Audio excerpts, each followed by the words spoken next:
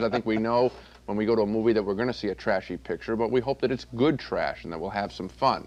And sometimes we do. For example, I thought last year The Greek Tycoon, the Jackie Onassis story, was great trash with splendid locations and good acting. Now, the new movie Bloodline is trashy too, but that's all it is. Audrey Hepburn plays the heiress to a billion-dollar pharmaceutical company. Her father has just been murdered. She's had a threat on her life, and during her wedding reception, she sends for a Swiss detective who's been investigating her father's death. Inspector Horning. Would you like some champagne? No, I don't drink, thank you. Family? Mm-hmm. According to my father, one of them is deliberately trying to ruin the company. And when my father got in his or her way, my father was murdered. And whoever it was tried to murder me too.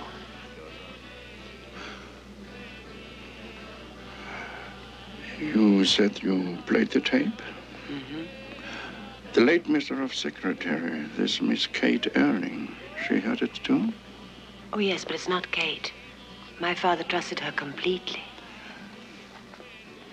Could I have the tape, the original? It's evidence. I have it upstairs.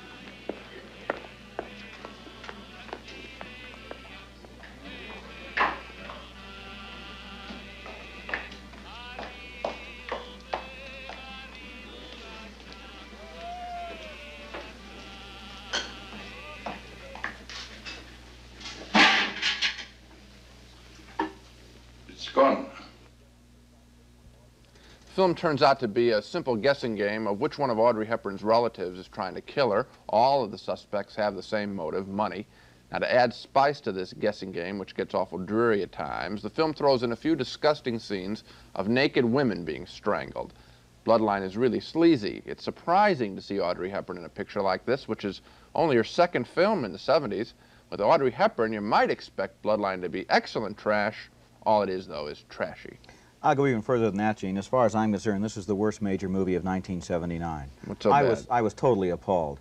It denies us even the simple pleasure of trying to figure out for ourselves who might be the person who's after her. I mean, even in an Agatha Christie thriller, you have little clues and false leads, and you can sit there and so forth. Here, the suspects simply stand around suspecting each other, and then, as you mentioned, you have that nauseating business of the strangulations every Thursday. That's worth repeating. Out of the blue, about every 30 minutes, we see a naked woman strangled in luscious detail. This picture can only be after thugs in the audience. I mean, who did they think they were making the picture for?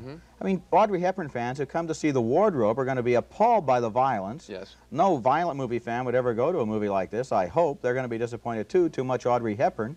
It's a toss-up as to which audience will hate the movie more. Yeah, that's pretty well put. Terrible. Let's look at a better movie. I mean, let's give ourselves a break, huh? After that, Roger and I agreed on everything.